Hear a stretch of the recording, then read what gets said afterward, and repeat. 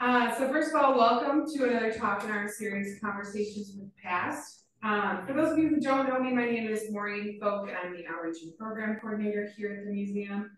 I think most of you have heard that line probably 50 times at this point. So before our speaker begins, I'd like to introduce him. This is Winston Grady-Willis. He is professor and founding director of Black Studies at Skidmore College. Most recently, he was inaugural director of the School of Gender, Race, and Nations at Portland State University, and professor and chair of Africana Studies at MSU Denver. While at Syracuse University, where he taught in the Department of African American Studies, he received the Meredith Teaching Recognition Award. His first book, Challenging U.S. Apartheid, Atlanta and Black Struggles for Human Rights, 1960 to 1977, seeks to provide a gendered examination of the transition between nonviolent direct action and Black power during the contemporary Black freedom movement. He's also lead author of the electronic textbook, The Struggle Continues, Historical and Contemporary Issues in Africana Studies. So please join me in welcoming Winston for his talk, Revisiting Black Histories, Local Stories, Transnational Impact. Thank you, Maureen. I really appreciate it. I just full confession. I may stand and then I may sit. I have a few mechanical issues with my prosthesis, my artificial legs. So every now and then I just kind of jump down. So I'll share this with you because I overheard some of the conversation, and Ben had mentioned Boston and busing. And so I should tell you, my hometown is Denver, Colorado. And so I was born in 1965, so I'm 57, to give you a sense of who I am. The prosthesis, I was actually born with a congenital birth defect. So I've actually known walking with an artificial leg since I was 2. So it's just kind of like second nature. But every now and then, it's like you have to get, our cars fixed. It's like, that's the best way I can put it. So, well, my body needs an overhaul. So I'm right behind you. I'm right behind you. No, and then I'm third in line. So I understand. But the thing I just wanted to share, growing up in Denver. So I'm a child of court-ordered desegregation. So I grew up in the Park Hill neighborhood in Denver, which at the time was predominantly, arguably through the 1970s, early 80s, overwhelmingly African-American. Now, if I go back to my old neighborhood, there's only one Black person on the block. This gentrification is a national issue anyway. So I was bused from 4th grade, actually one semester in 2nd grade, but from 4th grade all the way to graduating from high school, I was bused from Northeast Denver to either Southeast Denver or West Denver. So I just wanted to share with you. Wow. So I remember well, getting on those buses and establishing some friendships that I otherwise would not have established. There's no question about it. So I just wanted to share that. So I'm going to talk a little bit about, which is important here at the Chapman Museum, local history, but local history and a connection to what I call the transnational. I'll try to explain that in a bit. Let's see this. But before we begin, before we get into it, just want to share an acknowledgement, land acknowledgement. This is pretty similar to the one that I will often put on a syllabus at Skidmore. A few words might change, but I just wanted to share this with you. As we meet at the Chapman Museum this evening, we are especially mindful to recognize that we live, work, learn on the original homelands of the Kanien'kehá:ka or Mohawk peoples, the easternmost members of the Haudenosaunee or Iroquois Confederacy, who made their homes in and along the Mohawk and Hudson River valleys long before the arrival of both Europeans and Africans to this area. As such, they were the, quote, keepers of the eastern door of this larger confederacy, which consisted of several complex matrilineal societies. Furthermore, we also acknowledge that these groups, along with other indigenous peoples throughout the Americas, continue to confront ongoing efforts to marginalize them that are, I would argue, you don't have to agree with me, right? Contemporary manifestations of a legacy of enslavement, colonialism, and genocide. Oftentimes in this country, we think of enslavement as tied to people of direct African descent, but it was also true, not only here in the Northeast for a very, very brief period of time, but also in what is today the Southwest for indigenous peoples, as some of you know. So I just wanted to just kind of a reminder of where we are, kind of a debt that I think we owe. You don't have to agree with me, but so this is the outline. Now, that's 1, 2, 3, 4, 5, hopefully 6 sections. The 6th section is not even up there. So you're like, how the heck are we going to do this in such a brief time? I believe in moving, keeping it moving. So I'll begin with a few words of introduction. From there, I'm going to say a little bit about the Haitian Revolution. One of the things I'm going to try to do throughout, especially letter B, letter C, is talk about particular themes in either global African history or African American history. And I'm going to try to make an argument for a connection between the local and the transnational, okay? So, a few words of introduction, then talk about the Haitian Revolution, then the Atlanta student movement, which is tied to my first book project. Then we're going to come back here to upstate New York. We'll just say a little bit there, and then I've got just a few final thoughts if time allows. So are we good? Oh, good. Okay, all right. So, in terms of an introduction, so one thing I want to state, and I think you folks know this already, there's certain kind of long-standing tensions or a give and take, if you will, for those of us who are students of history, and everyone in this room is a student of history. The first is this tension between the local and the national, okay? So we might think of it in terms of local politics versus national politics, okay? We could make an argument historically, whether you are a card-carrying member of the Grand Old Party, a card-carrying member of the Democratic Party, or an independent, doesn't matter. That there's usually a difference between kind of the political landscape at the national level and what's often happening at the local level, right? So we know this already. This is that tension between the local and the national. There's another tension, and it's related. It's related to the first one. That's the tension between looking at the history of great individuals, usually men, often white, but in this context, usually black, but still men, right? This tension between these great individuals, Martin Luther King Jr., or Malcolm X, for example, and the grassroots movements that they were a part of in some way, okay? So the case of Dr. King, for instance. So should we really focus on Dr. King exclusively, or should we focus on those thousands of foot soldiers in Montgomery, for instance, who walked 3 to 5 miles a day, irrespective of their health, their age, if they were domestic workers, in order to make the Montgomery bus boycott a success, right? So those tensions we're familiar with, okay? So I want to introduce, maybe not for everybody, but another element, and that's the term transnational. Now, all these things are related, I would argue. But so when I'm saying transnational, one element of it is what I call border crossing or boundary crossing, okay? That could be geopolitical borders. It could also be borders in terms of the way we think about certain things. We'll talk about this in a moment, okay? So what does that mean? It means looking at immigration with an E, right? Immigration, this process of individuals leaving one locale to go to another, okay? So just a question for anybody.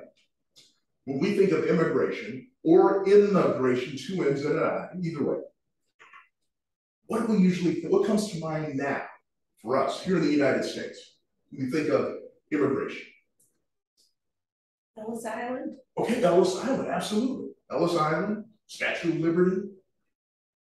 Anything else? Rio Grande. What's it? Rio Grande. Rio Grande, absolutely, the Rio Grande, right? Those borderlands between what's today Texas and Mexico, right? Absolutely. In this case, this is what I want you to think about. The two examples you gave, which were absolutely right. You can see, I'm not going to look at the sheet. Bill and Sarah, yeah, deal with country to country immigration, right? When we think of immigration in transnational terms as scholars, I want you to also think about immigration simply from a town to a city, or from an urban, from a rural existence to an urban one, okay?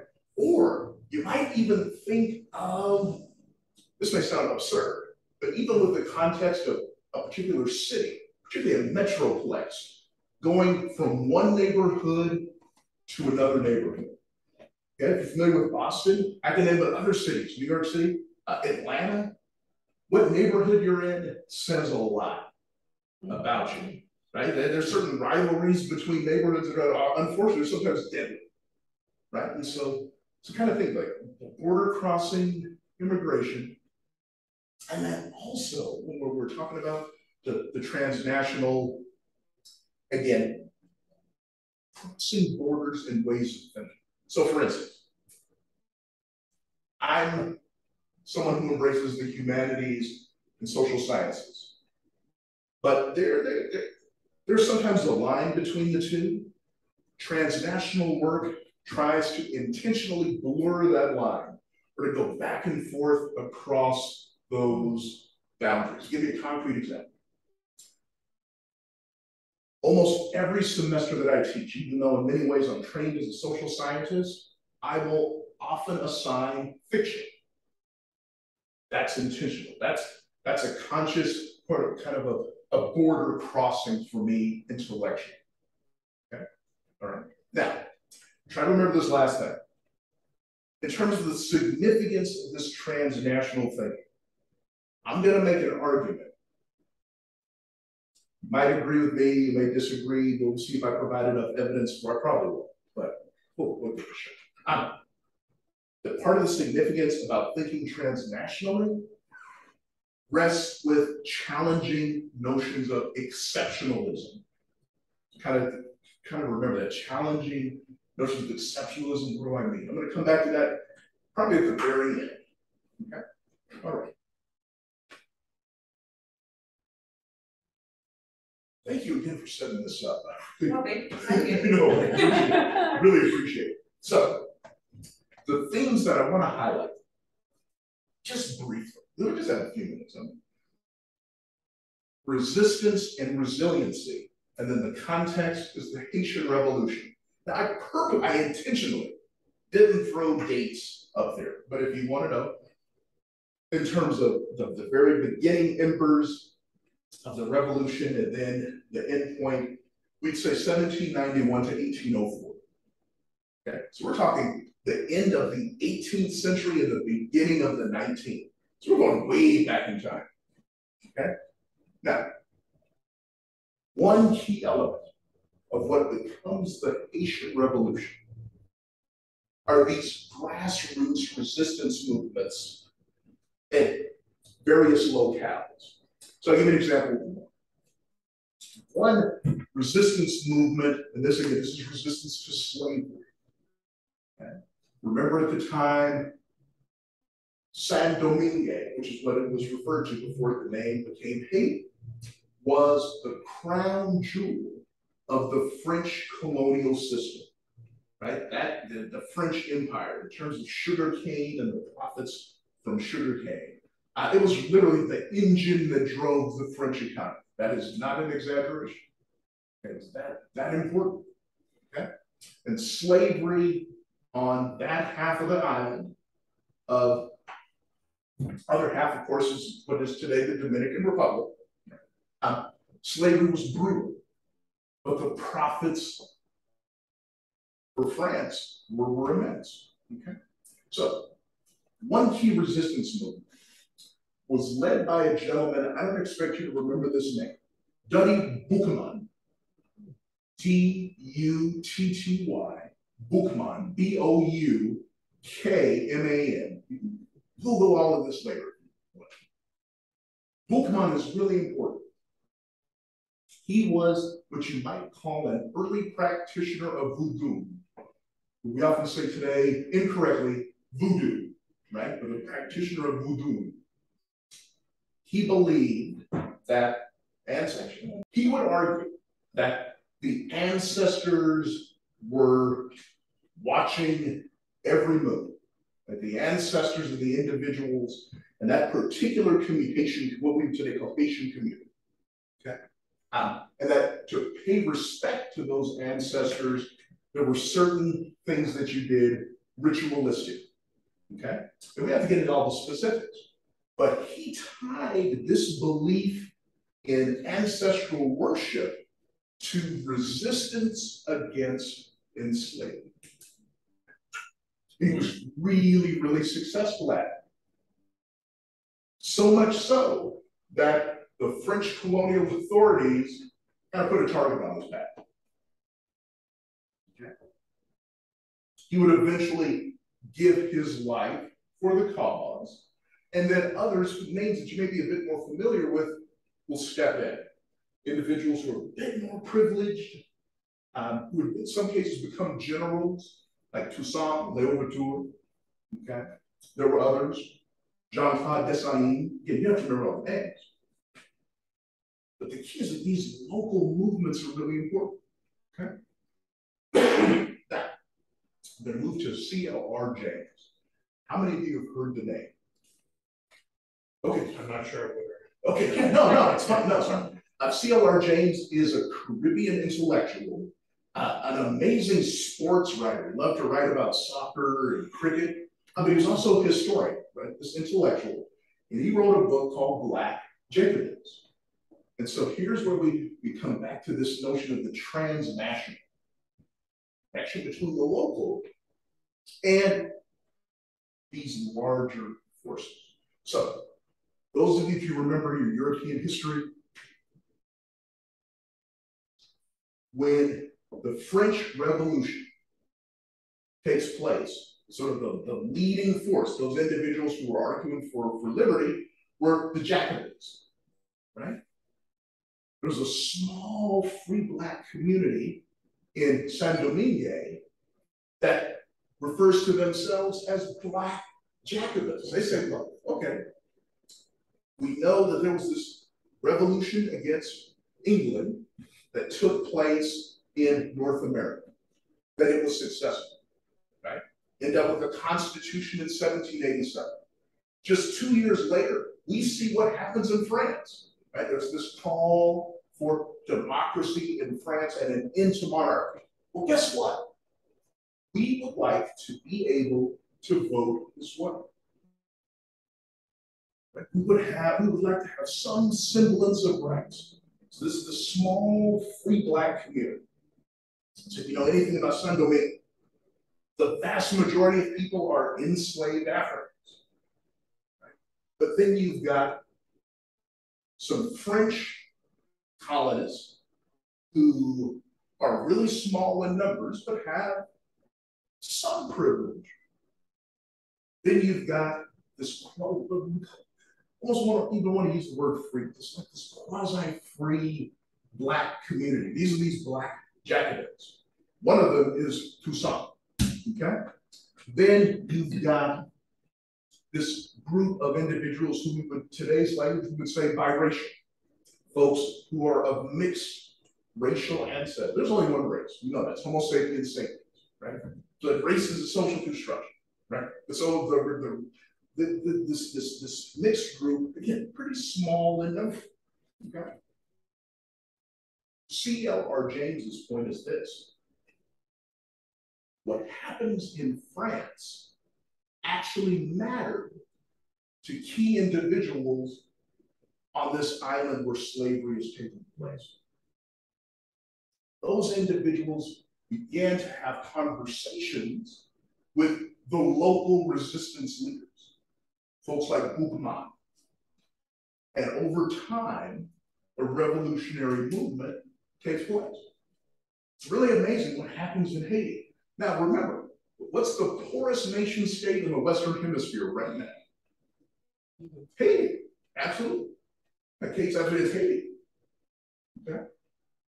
So we think, well, we kind of keep that in mind, kind of file that away, right? We've seen the assassination of Haiti's president, not that long ago. We see all this turmoil, all this instability. Like, what the heck? What's going on here? So let's move forward, because I promised we'd sail through. Oh my God, I got to speed up. No, seriously, I'm sorry. So, in terms of transnational impact that these local struggles have, just two things. I'm going to ask you on this first one. What is the transnational impact of the Haitian Revolution for US history? It's very concrete. It's game-changing. Guessing? Are we guessing? Sure, you can guess, sure. Is it economic? Is that the biggest? Economic, but even more specific. That's good, because the answer is yes. But even No sugar? okay, no sugar, that's good. That's actually very good. But even more so, I'm telling you folks, this is game changing, and I'm telling you. No slaves? Well, No slaves are still coming. right, well, see, that's the thing, yeah. We still have enslaved Africans coming to the US. That's good though for only 4 more years by sea. Okay, but we know illegally a few more did come. That's good, that's good. Okay, let's do it this way. No, it's okay. Because we were just pretending back in social studies. Maybe middle school. What is often considered the third US president's greatest achievement? Third US president, Thomas Jefferson. Louisiana Purchase. Absolutely. Kate is correct. What did you say? Louisiana Purchase. Louisiana Purchase. And we know the narrative because we've read it for years, which is that the savvy Thomas Jefferson found a way to have Napoleon, the great Napoleon, give the United States the Louisiana territory. We're not even into the argument of what is the indigenous claim to all that territory. We're going to leave that alone. But for a virtual pittance, the United States literally doubles in size. It's absolutely game-changing. It's a game-changing event in the history of this nation. But it does not happen before the Haitian Revolution. Let me explain. I don't know if anyone here has served their country. My father-in-law, and my stepmom are all military veterans. We're familiar with the Vietnam War, right? And many folks are, oh my God, Vietnam, it's become a quagmire. We know that Russia is in the news vis-a-vis the war in Ukraine. Before Ukraine, Afghanistan, of course, was often referred to as the Soviet Union's, Vietnam. What all of those folks could say, we could say in the US, Vietnam was our Haitian Revolution. Let me explain. Over 15,000 French troops died on that island. Over half died due to yellow fever. But a significant portion died because the Haitian generals, very familiar with the landscape, right, are able to outmaneuver.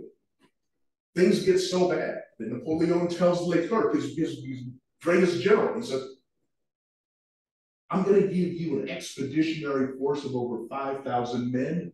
Put this war to an end. Leclerc can't do it. Now, Napoleon gets some measure of revenge.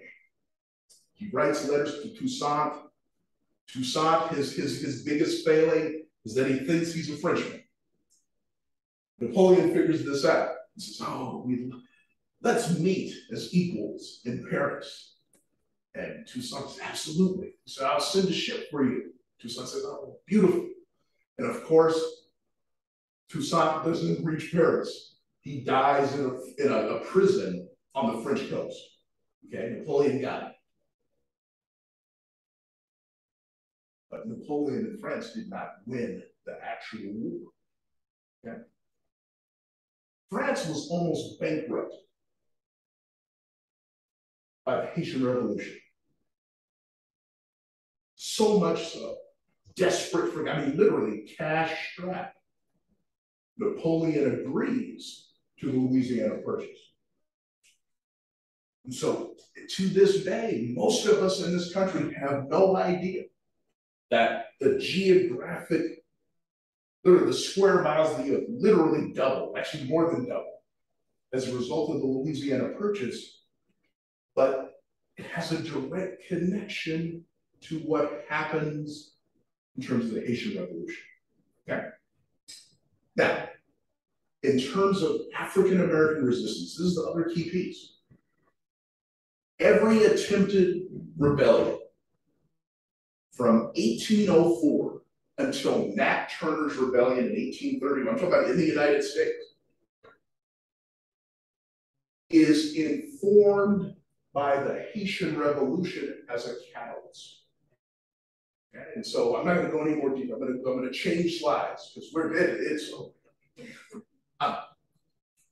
but Denmark Vesey's attempted rebellion in South Carolina, Gabriel Prosser's attempted rebellion in Virginia, Charles Dislong's rebellion outside of New Orleans in 1811. Each of these was informed by the Haitian Revolution. Each of these individuals believed that if that local rebellion would be a success, that an effort could be made to establish contact with Haiti. It's heavy duty stuff. One last thing, I promise, we're going to move on. This is not the sole explanation for Haiti's situation. I wouldn't dare say that. There's been mismanagement.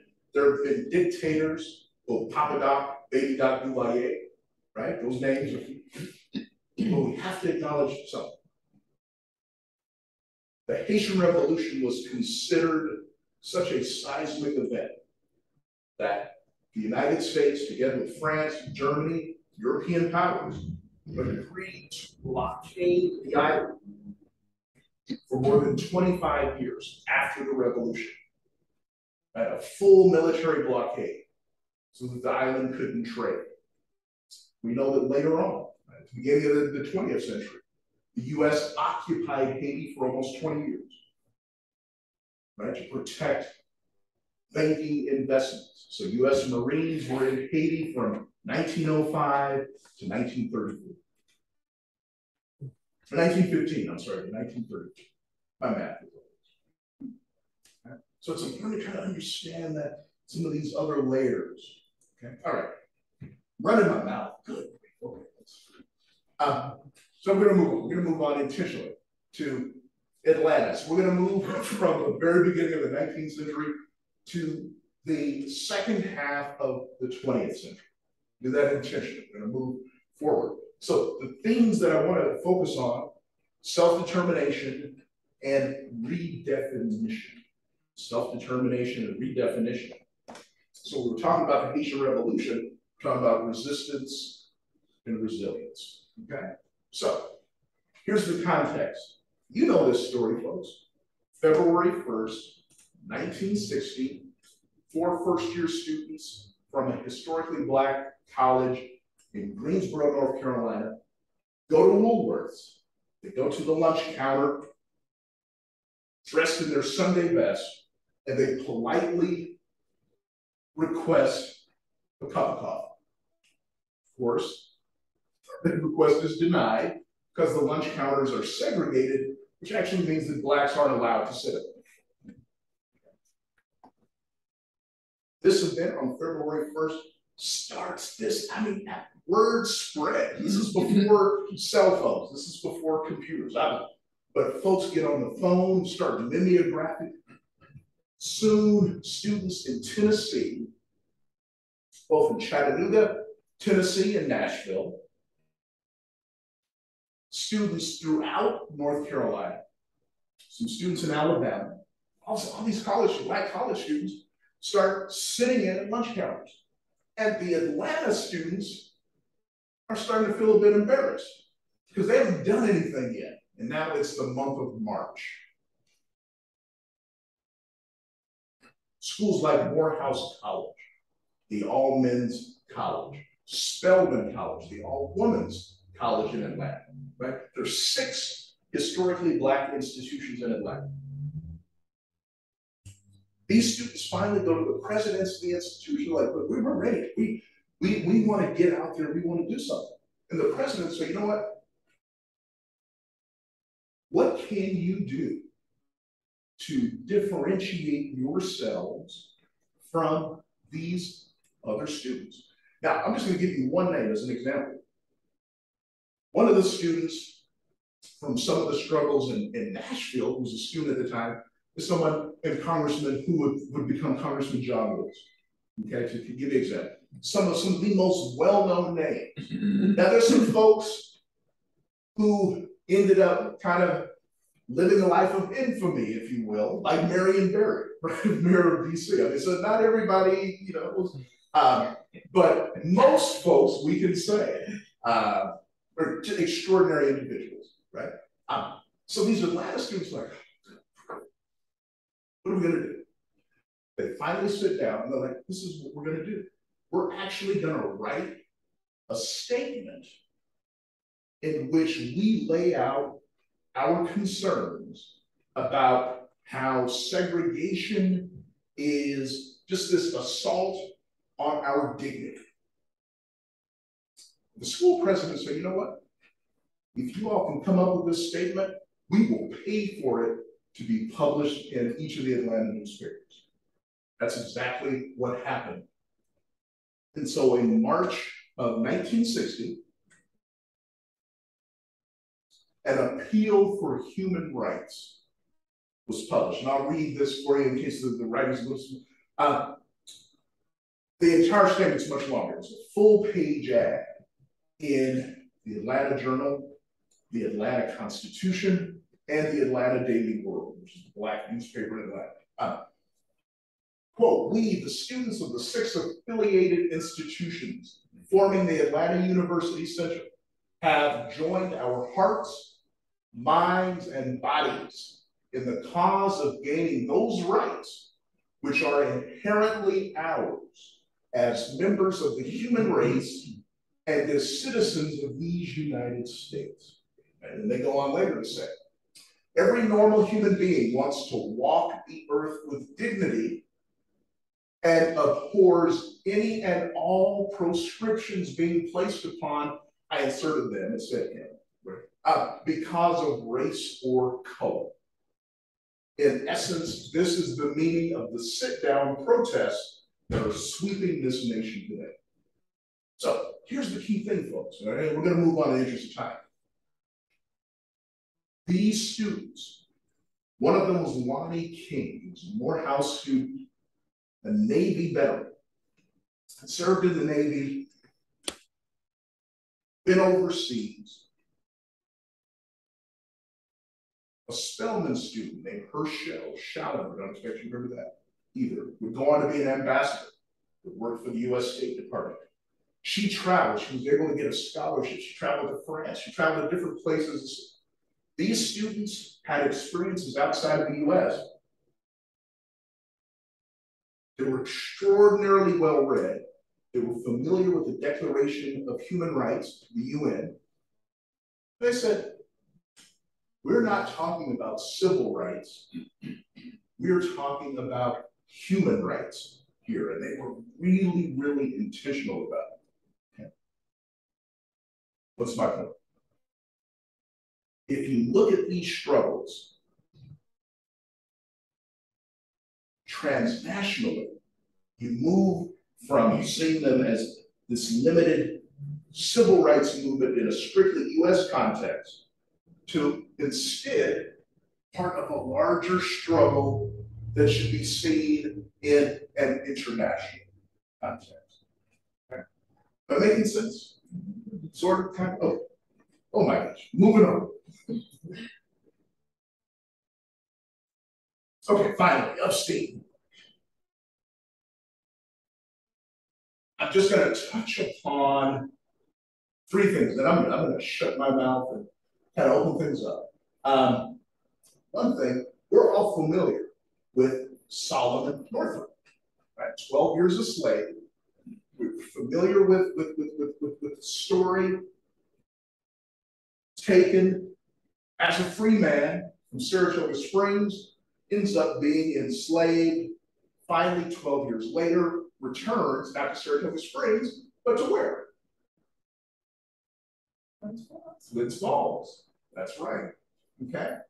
So the first point, I intentionally didn't want to spend too much time talking about Solomon Northup this today, but this is just maybe have another conversation. But what might it look like if we talked about not only Solomon Northup, but other abolitionists, which is what it's going to lead me to the second point. What if we talk about them not just as local stories, but as local stories connected to larger movements, not only in the US, but perhaps there's a way to use our imagination to think of even current challenges, individuals who are challenging human trafficking, for instance, and this movement of bodies across borders. Are there ways in which Solomon Northup's story could be a conversation? I don't know. I'm just asking, just throwing it out. Okay. How many of you saw last month, because it appeared on PBS, Paul Miller's Searching for Timbuktu? Okay, don't worry. I'm not going to show it, but I just want to give you, here's the clip. You can go, just Google Searching for Timbuktu. You can go to the local PBS website, and you can actually just view, if you have access to a computer, you can view all 56 minutes of the documentary. This film, I cannot say that. Have you seen it? I haven't, but I've talked with Paul Miller. We're Okay. trying to get it to host a film screening. Okay. If you do, I'll tell you. If you do, I'll be here, and unlike tonight, I'll try to get members of my family because they don't want to hear me. Folks, I cannot say enough, so I won't give too much away, except for to say this is such a nuanced, such an important film on so many levels. And what it talks about is, I can say this is just basic. The great white abolitionist Garrett Smith, really important. I had a former colleague at Syracuse University, Milton Surnett. It's written, but it's an old book, but I'm telling you, if you can find it, might be able to get a public library. Abolitions with an apostrophe S. Abolitions Acts. AXE. Abolitions Acts. Goes into detail. He makes the case that Garrett Smith should be mentioned in line with William Lloyd Garrison in terms of kind of the great, particularly those abolitionists who were economically privileged. Garrett Smith basically, with some others, provides land in the southern Adirondacks for those Black families who'd be willing to farm it as a way of getting around legislation that says that voting rights have to be tied to property ownership. I'm not going to say anymore. It's a great film. It draws on the work of local scholars, there's local archaeologists out of SUNY Potsdam. It's just a great film. It's really, really important. The interesting thing for me, though, and I'll come back to this in the final thoughts, is that the film ends in a very contemporary moment. I'm not going to say anymore. You haven't seen it yet, but I'm really searching for Timbuktu. This is a spelling. The correct spelling is Timbuktu, Timbuktu. true place, real place, right, in West Africa, great citadel of learning in the kingdom of Mali, okay? And so this was just the spelling of quasi-free blacks here. What am I saying? It's just, incredible. All right, so Solomon Northrop, Underground Railroad. I'll say this too, I'm just putting this in your ear. Those of you, I think you mentioned the Rio Grande. There's this whole field of studies, borderland studies, that focuses on the borderlands between the US and Mexico, that area, that region. But there's this argument that has a culture almost all its own, distinct in ways from Mexican culture, distinct in ways from US culture. It's really complex. But folks, just think about this. To what extent could we argue, particularly during the years of the Underground Railroad, that this region was part of a borderlands region with southern Canada, where blacks moved, literally, crisscrossed the borders, that there were these amazing alliances between white abolitionists and escaped enslaved Africans. What does that mean? Hey, okay. Oh, sorry. And the next thing out there, I'm doing this intentionally.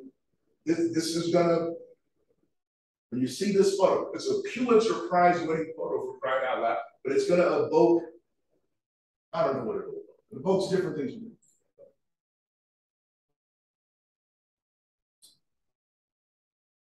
This is the photo by photojournalist Steve Starr, when the Willard Strait takeover comes to an end, 1969, Cornell University. No one was hurt significantly, right? One of the most controversial things to this day, even on the campus, is the fact that the faculty voted, everybody in this photograph was expelled. They took over a building. Are there any Cornellians? Okay, so I'm a Cornellian too. 69, yeah. Jackpot. Jackpot. Oh my God. I was what, because you were, there was something about the nod of your head. So you correct me if I say anything that's wrong. We're going to condense this, but I'll probably do this in 3 minutes. So you can do this better than I can. Hey, oh my gosh. Wow. Okay. Joe, getting emotional. Seriously, that's where I met my wife. I'm crying out loud. Oh. I digress, but August 29th, 1990, saw this woman in the summer dress. I mean, 2 years later, we're married. We met in the same master's, Africana Studies, the master's program. Okay, anyway, okay. Rewind. There's a Black women's cooperative on campus, Worry House, where a cross was burned. And so, as Kate knows very well, Ithaca's next door neighbor was Dryden, still is, the town of Dryden. The town of Dryden was sort of an unofficial Ku Klux Klan headquarters for decades in New York, in central New York. Okay? It's real, right? It was the burning of that cross that sort of ignited, was kind of the key catalyst for the events of the next 36 hours. So I'm gonna, right, I don't know if you want, there's anything you would want to share, but this is the key thing. Everyone in this photograph was expelled. The faculty then voted that individuals should be given amnesty. The administration agreed. The campus remained, and not just white students, remained torn about whether or not this was the right decision. And what I can say is this: everyone in the photograph graduated, most with honors. Several folks would go on to be professors. This individual here, the bandolier, would go on to be still alive as active as a community activist and organizer. But again, my point here, if what happened in Atlanta with the students that attempting this redefinition, saying, okay, civil rights, no. We say human rights, okay? What can, not only what happened at Cornell in 1969, but also what's happened at so many places. And Skidmore is literally like the last place. It's a whole nother conversation. But I mean, so many, Hamilton College, Colgate University, where Black studies is established. And the key thing is this: in no instance is it done by Black students exclusively. In each case, there are alliances and friendships with white students, other students of color as well, right? And faculty who are supporting. So what can this mean if we look at like a local story like this? Oh, by the way, Kate probably knows this. I mean this sincerely. Where do these students get these weapons?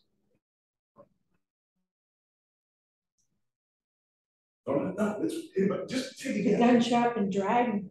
Maybe. You would think. Well, actually, wait, no, let me rewind. If a white student bought the weapons for them, like an ally, right? I can guarantee you at that time, no white person in Dryden is going to sell a Black person a weapon. But maybe a white person, that's actually, so maybe anything, any other guesses? Okay. This goes back to this Borderlands idea. Just quick, we can start wrapping things up. Canada? Great. I get Canada, perhaps. But the answer, in the interest of time, these students received these weapons from the Black residents on the south side of Italy. That community is really small now. It was bigger at this time. But the south side community of Ithaca has its roots going back to the Underground Railroad. These were the individuals who would sometimes be harassed, indeed terrorized, by the Dryden clan, often felt a need to be armed. And so at this critical moment, we can have differences of opinion about whether or not this is justified or not. But these students were concerned, word spread to Black folk in town, and these Black folks said, well, we can help you out. You know, just don't let anybody know where you got these weapons from, but we can get them to you. Because we have to rely on these, but just showing them to get the Klan off our back over here. All right, moving on. We're wrapping up, I promise. No one fell asleep. No. So here's my final thought. I mean, listen, so this is the final thought. Remember I mentioned that a transnational approach, I would argue, is a way of moving away from exceptionalism. There's African-American exceptionalism historically. There are also notions of US exceptionalism. This is what's been on my mind. You don't have to agree with me. But when the insurrection happened on January 6th, we call it insurrection, riot, attempted coup. I mean, you know, I would argue, you don't have to agree, I'd argue all terms would apply. Okay. One of the first things that most commentators said was, this doesn't happen in the US. Right? One commentator said this would happen in a banana republic, not here. That's a really loaded term, right? I was just simply making this argument that, well, maybe there's some ways in which the US isn't necessarily so different from other countries. You know? Maybe one could argue, you don't have to agree, but that if we're not careful, this is irrespective of ideology or what political party you vote. But if truth, just fundamentally becomes such a casualty, then you have to start thinking, perhaps seriously, perhaps not so seriously, about parallels with the Weimar Republic, right, in Germany. I argue, as an educator, that one of the most important things that I can do is simply not only try to have students think critically, don't parrot what I say, right? Do their own investigative work, think independently, but also have some respect for authenticity of sources, right? Rigorous scholarly research. I get this with our kids all the time. We have a 22-year-old, an 18-year-old, 14-year-old. There are times when I use Wikipedia. Absolutely, I acknowledge it. I said, but don't have to be your sole source. It's like, be careful what you look at. Won't do it today. We could do an exercise real quick. If you go to a certain website, for instance, I mentioned Dr. King earlier. If you go to a certain website and you think you're looking at a website about the King holiday, you keep going further and further and further. Next thing you know, you're in a white supremacist website. That's the reality, right? That's kind of the situation we find ourselves in that. So that was just my final thought. It's not a finished thought, so I promise it's not fully formed yet, but the more I spend time in Saratoga Springs, in this area, meet some incredible folks, some folks who I agree with, disagree with, that's fine.